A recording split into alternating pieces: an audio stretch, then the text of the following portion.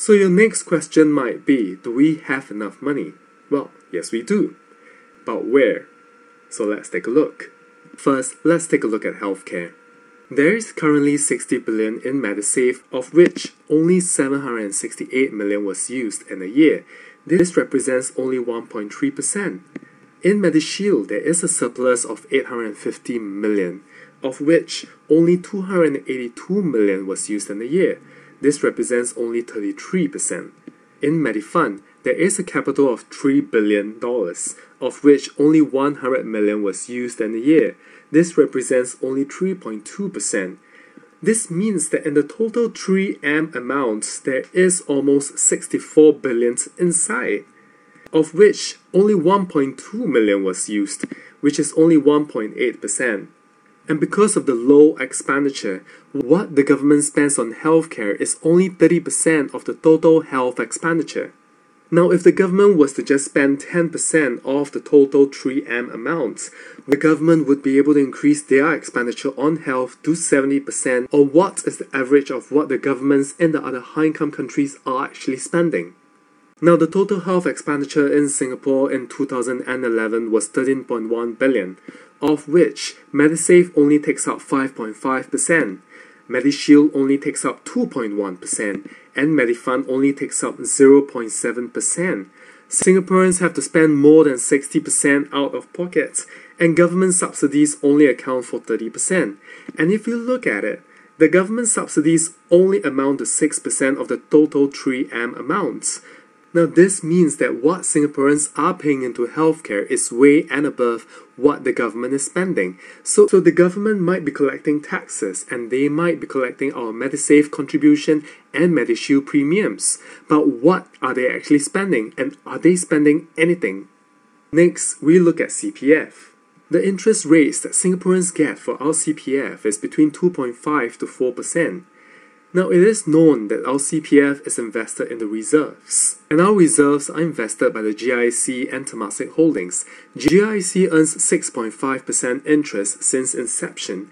Temasek Holdings earns 16% interest since inception.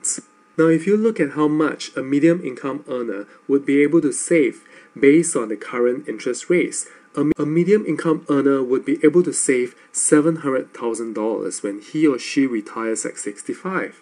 However, if the interest earned by the GIC and Temasek is channeled back into our CPF, and we are earning the interest rates that we should rightfully be earning, say at 7.5%, the medium income earner would be able to save $2.8 million in our CPF, which means that more than half of Singaporeans should be millionaires by the time we retire. But do you see that happening? Next, the total balance in our CPF as of September 2013 is 248 billion, of which Singaporeans only withdrew 11 billion last year. Now, it has been much said that CPF is our money. Well, now if that's the case, why is there such a huge balance in the CPF?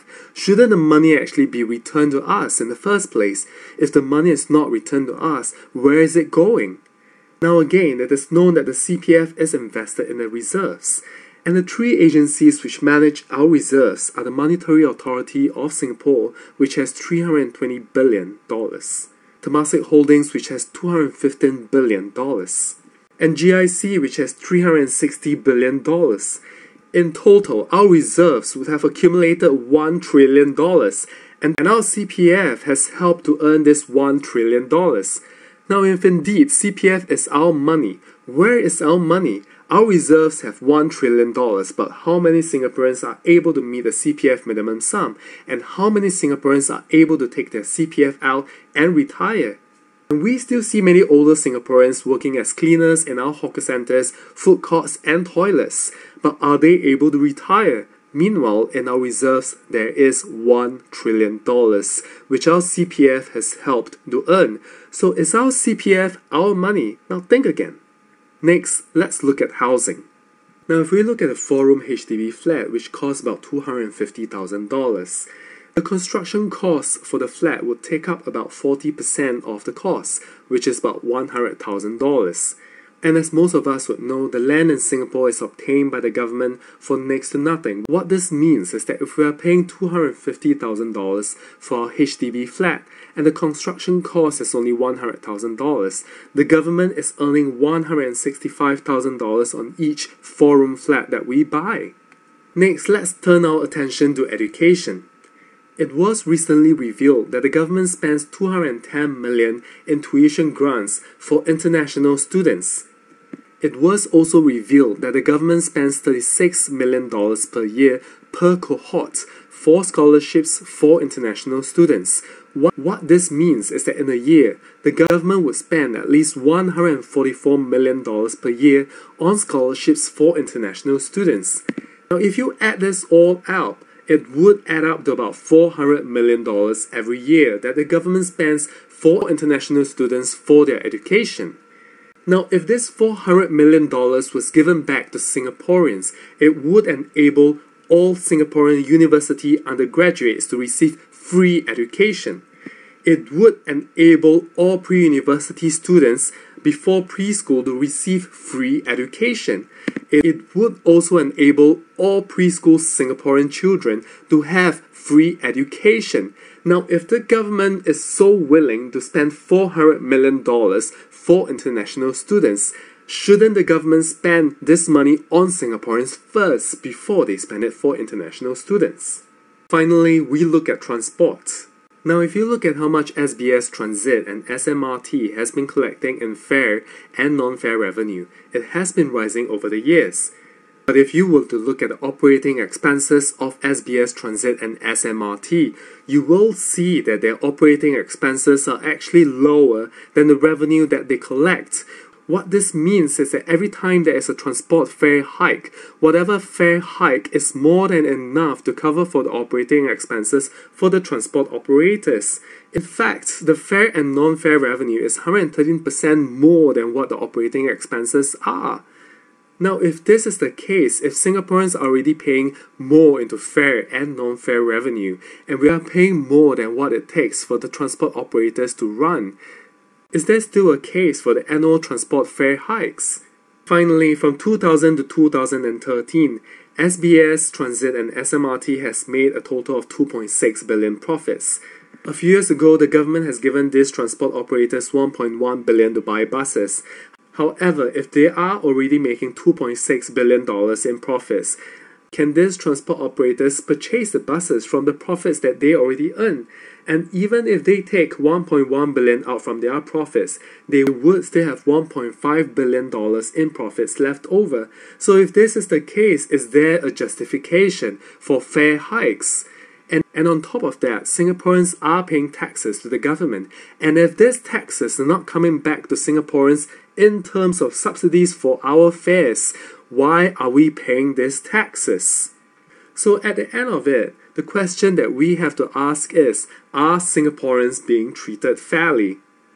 And are Singaporeans being taken advantage of? So now we have shown you that Singaporeans don't actually pay low taxes. In fact, we pay as much as the citizens in the Nordic countries do. Yet the government gives back the lowest in social protection and a lot lower than what the government should be giving back. In short, Singapore has one of the highest prices in the world, while Singaporeans earn the lowest wages among the high-income countries, which means that our purchasing power is also very low. But in addition to paying taxes, Singaporeans are also paying out of pocket for public services like healthcare, education, transport, housing, and retirement. So what this means is that not only are Singaporeans paying more than what we should, we are actually double paying for these public services. Now, if the government is making us pay more than what we need to, yet they are not giving back what they should, and at the same time they are earning the money from us, why are we paying taxes? And why are we not getting the subsidies back? Why are prices so high? Now, if you look at the other countries, the higher the GDP per capita, the higher the government spending on public services. Yet, the PAP fails on all accounts. The public spending by the government on public services is very low, even though Singapore's GDP per capita is one of the highest in the world. Now, I'm very worried if indeed we are paying very high taxes in Singapore and we are also double paying, yet we are not getting the social protection and the subsidies back for the government. Is there a need for the government to be accountable and transparent to Singaporeans on how the money that is collected from Singaporeans is being spent?